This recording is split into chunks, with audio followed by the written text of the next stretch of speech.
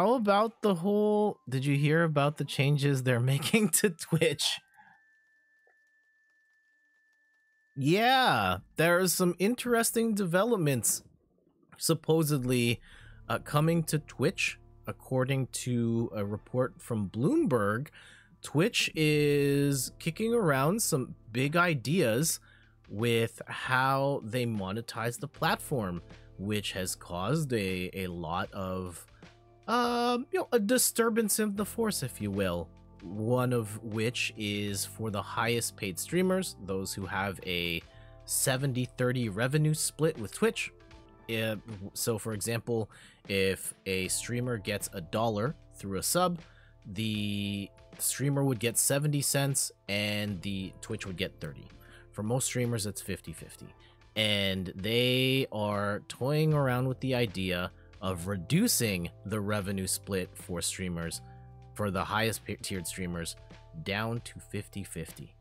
And that is such a gut punch to the, like, pretty much everybody on Twitch. The idea that you were making this much before, and like everyone's been fighting for higher, like, 50-50 and 70-30 is 70-30 is like still not great. Like, if anything, the argument should be everyone should be up to at least 70-30, and instead Twitch is like, no, our best streamers who bring in the most money, we're giving you a cut. And it's not just like 70-30. When you think about like actual revenue, it's actually like a 30% decrease in revenue. If this is your job, imagine that, right? Regardless of how much you're making, imagine your boss said, hey, you're gonna get paid, you're gonna do the exact same job, and you're gonna make 30% less money doing that same thing. How would you feel? It's absolutely miserable for Twitch to do that to its creators, especially the ones who are literally bringing millions of dollars to the platform and are the biggest draws for why this whole thing exists.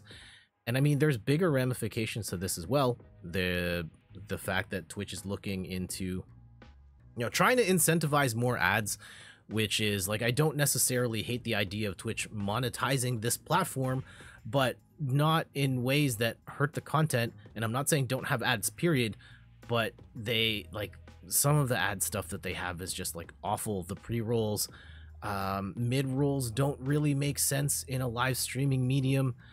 And like, I don't know what incentives they can provide that don't hurt the content as much. I actually kind of like the one, like the banner that kind of shrinks the window and then you see the banner for the ad. I think that's fine.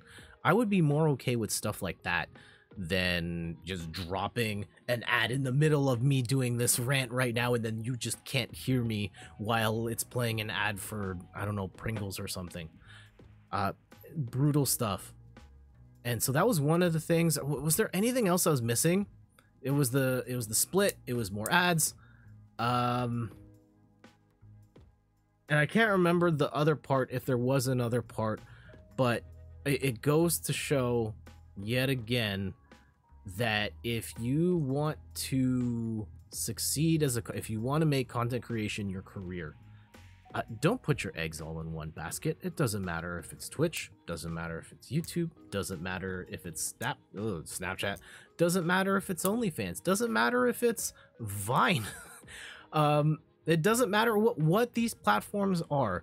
They are not sustainable enough for any creator to bank their entire living on that platform.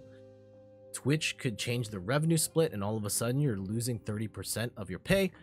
Mixer could go out of business and you've lost your entire career. YouTube adpocalypse can happen and all of a sudden you're not making money anymore. Or YouTube can change the algorithm like they did years ago, and then all of a sudden your content doesn't generate money anymore. Whatever the case may be, if you really want to take content creation seriously and grow your presence and make this a revenue generating thing, make sure you have a presence on as many platforms as you can. Start up your YouTube, start up your TikTok, your Instagram, your OnlyFans, your Fanslies, your whatever it is. Whatever it is, make sure you've got your footprint on as many places as you can so that you don't get burned by stuff like this.